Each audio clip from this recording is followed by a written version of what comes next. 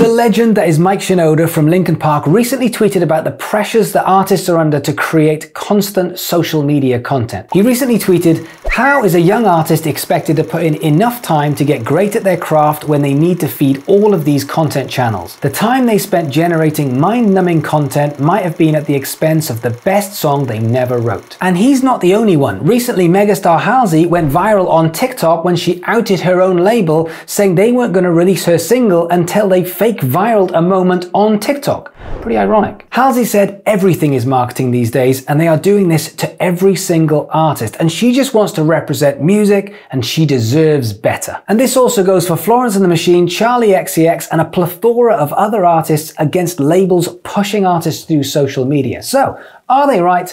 Have they got a point?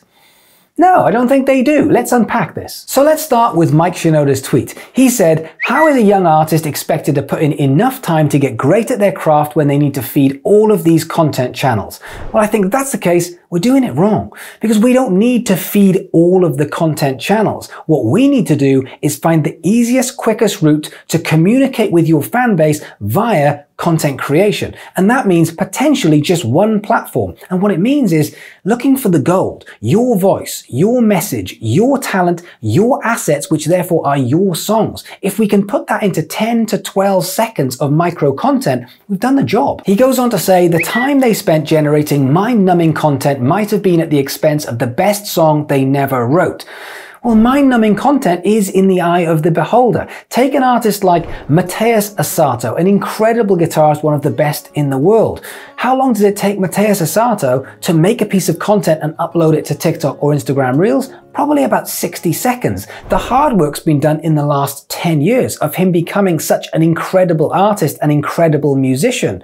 Now all he has to do is take the asset, himself and his playing, and frame it in a way that he can do what he does best for a few seconds and then say, "Great, I'll see you guys tomorrow." Look, I understand it can be tough, and far be it from me to disagree with the legend that is Mike Shinoda, but in this time, with consumption habit the way that it is, I feel like we do have to take the rough with the smooth. In the same way, if you wanted to be a top-level athlete and say, "Training is a bitch, I just want to play," the reality is you probably wouldn't get to the top levels. Halsey said, "Everything is marketing, yada yada yada." Yes, everything is marketing. The world is marketing. You want to get laid? You go on Tinder? That's marketing. You want your friends to come out for a pint? That's marketing. You want to get a better job? You have to do a CV? That's marketing.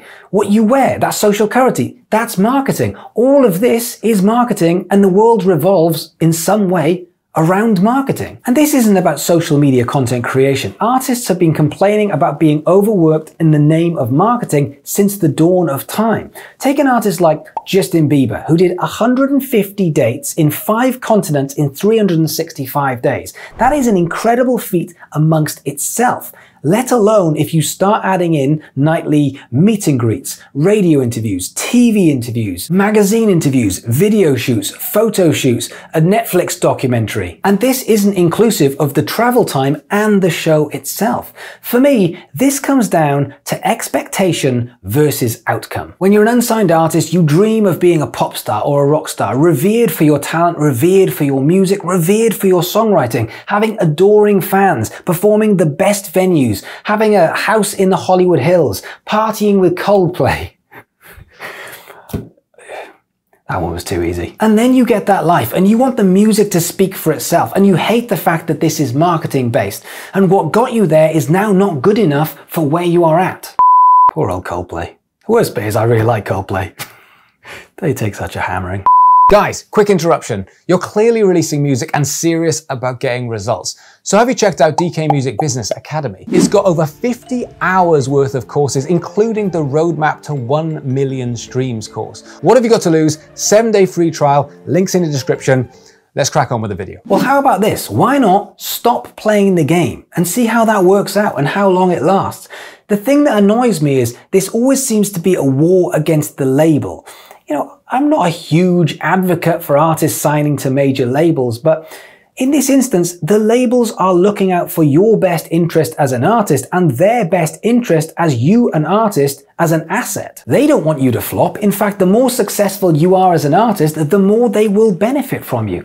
So what is the answer? For me, it's really simple. There's two answers depending on the size of the artist you are. If you're a pop megastar like Halsey, then why not do what YouTubers have been doing for years and have a social media assistant who can help with the video, the editing, and some graphic design and take it all off you. For the sake of $50,000 or $60,000 for a full-time salary, you could have someone that says, look, I'm just going to bug you every so often for 10 seconds, 15 seconds. When you're on stage, I'll be filming. When you're backstage, I might take a few pictures.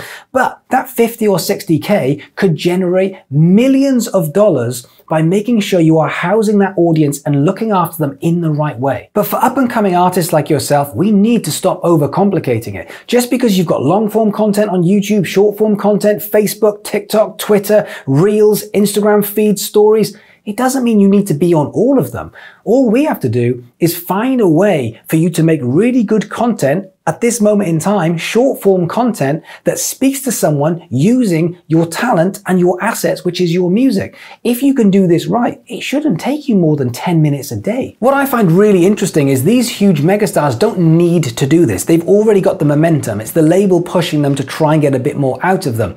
But for up-and-coming artists, these guys, they just gave you the answer to the question. It's like that TV program Jeopardy. What is TikTok content? It's how to have a more successful career as a music artist.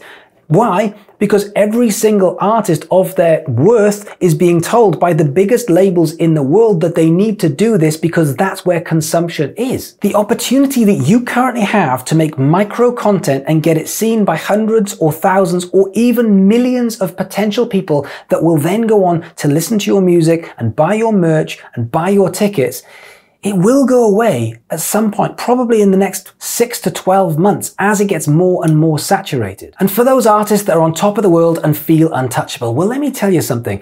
The music industry is literally littered with huge artists falling from grace. In fact, I built a music college and I had so many tutors that had sold millions of albums because their rise to the top had also then come at a bit of a meteoric fall. So if you don't play the game, somebody else will. And right now it doesn't feel like you need to.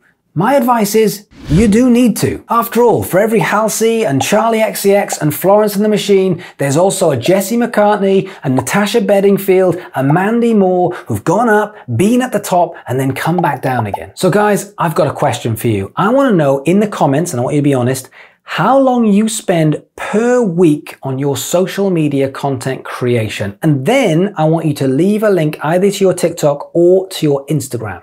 So be honest, tell me how long you spend creating, and I want you to leave a link. And what I'm going to do is I'm going to go through a bunch of them and give a few tips on ones that I think I can help with, either tidying them up a little bit or saving a bit of time. So all I ask in return is, if you can just hit that like button, because it really does make a huge difference to the YouTube algorithm. Otherwise, have a good one. I'll see you guys soon.